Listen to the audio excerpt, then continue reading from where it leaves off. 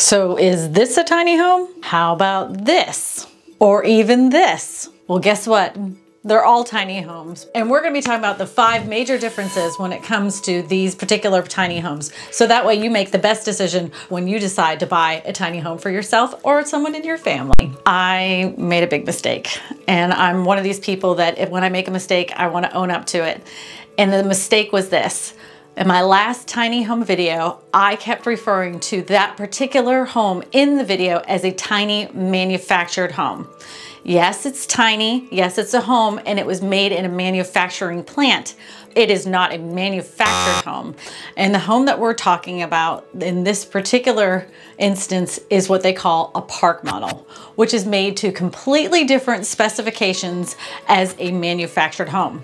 And what makes this a park model? Well, it's built to RV standards, meaning that it's considered like a fifth wheel or a moving vehicle. Some people would even refer to this as a trailer. Although the distinct appearance of a park model RV sometimes leads people to think they're a small manufactured home, PMRVs are excluded from the definition of manufactured under the regulations of the U.S. Department of Housing and Urban Development. Park model RVs are titled as vehicles in many states, just like RV types.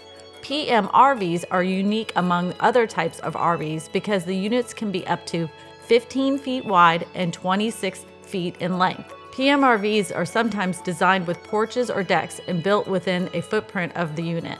The RV Industry Association supports policies that treat the park model RVs as the same as any other RV, including defining a park model RV as a type of RV in all states. The one thing I do want to stress when it comes to park models, that a lot of RV parks will not allow you to keep your park model RV in a park for a long period of time. So always check to see how long they'll allow you to keep your park model there.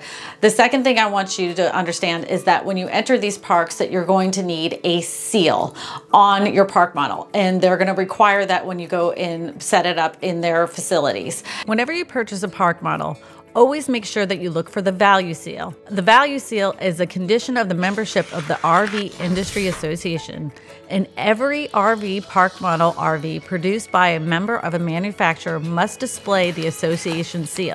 This seal communicates the manufacturer's certification that it complies with the RV standards adopted by the association. Further, it represents the manufacturer's pledge to meet the association's membership conditions, which include subject to regular periodic compliance audits by the RVIA standard inspectors who monitor and provide education on thousands of requirements impacting the electrical, plumbing, heating, fire, and life safety systems in construction. And now that you know the specifications when it comes to a park model that's regulated under the RVIA, now let's talk about a HUD manufactured home, a real manufactured home that's meant for long-term living. That is governed completely different and actually much easier to finance than a park model RV, because that would be considered something for a personal loan. But if you're buying a manufactured home, you can use your VA loans, your RD loans, and your FHA loans to purchase them. Typically, lenders don't like to do any mortgage less than $60,000, but you can check with your local mortgage broker to see if they would finance one that was less than $60,000. With that being said, how do you know if you're purchasing a manufactured home? Well, you have to look in the back and they will have a tag. Unlike park models, HUD has to certify any manufactured home. The safety and building materials in today's manufactured homes are the same as any site-built home. The homes are engineered for wind and safety and energy. Manufactured homes are among the safest housing choices available today due to federal laws, requiring smoke detectors, escape windows, and limited combustible materials around the furnaces, water heaters, and range ovens.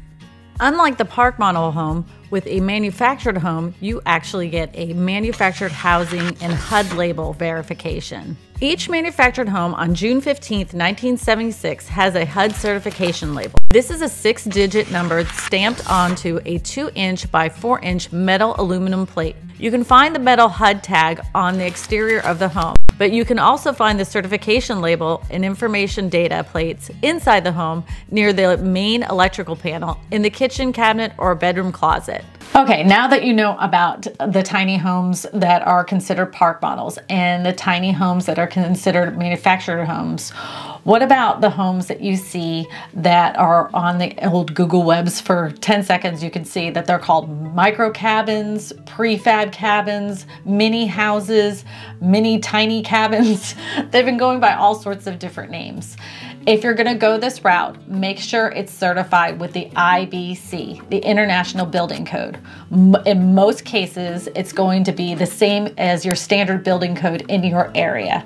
Always make sure that you check with your county or parish to see if they allow for this size home on a lot. The other thing is if you are buying a tiny home that's already been built, make sure it falls into the International Building Code. Also make sure it's been permitted through the parish, and make sure that you're going to be able to find out about the sewer as well. That's always really important. That always comes up no matter if it's a manufactured home or a tiny home, no matter what home. Always make sure that the sewer system is certified. All those things are super important. Make sure that in your area that the modular home or the prefab home or the mini house that you're going to have put down meets that international code. This has to sit on a fixed foundation. That's the only way that that's going to meet that IRC code. We will never be moved again. And you have to always make sure that you're permitted correctly. So you're going to have to get permits for the wiring, plumbing, foundation, a septic system, of course. So whenever you're purchasing a tiny home that's a prefab home, always make sure that it falls under not only the IRC, but your local building codes as well. All right, before we go any further, we're going to talk to you about the containers. I forgot to mention in the clip, because I know a lot of people have been looking at containers as a possible place to move into. Well, guess what? County officials many times are not going to approve those. Unless you're an engineer and get them up to the codes of your area, the likelihood is going to be very small that you get those approved. Mostly because of the fact that containers were never ever intended for human habitation, is what it says. And county officials are afraid of them. They think they're a big giant fire hazard or safety hazards because they don't have enough windows. Blah, blah, blah, the list goes on. But if you are thinking about getting a container for a living residence, you must work very close with county officials, very close. And if you're thinking about using it for storage, you're going to have less of an uphill battle, because that's what containers were intended for in the first place. So now let's just get back to your regular scheduled programming. I promise this is the last interruption. So my interest in tiny homes goes a little deeper than giving you information. I've been having this 3-year goal in my mind to help house as many U.S. veterans as possible. It's estimated that there's about 40,000 U.S. vets that are currently homeless. I just found out that my local board of realtors is actually doing a tiny home project to house all the homeless here in our area, and they're having a benefit coming up really soon. I'm going to put all the information for that benefit in the description, as well as an area that you can donate to help our tiny home project here in Baton Rouge. I also wanted to mention that my friend Malcolm Lawson has put out a video about tiny homes, about 7 things you didn't know about the hidden cost of tiny homes, and I'm going to link that right here. And I have more videos about tiny homes right here. My name is Kristina Smallhorn, your real estate whisperer, and I tell you all this because you matter.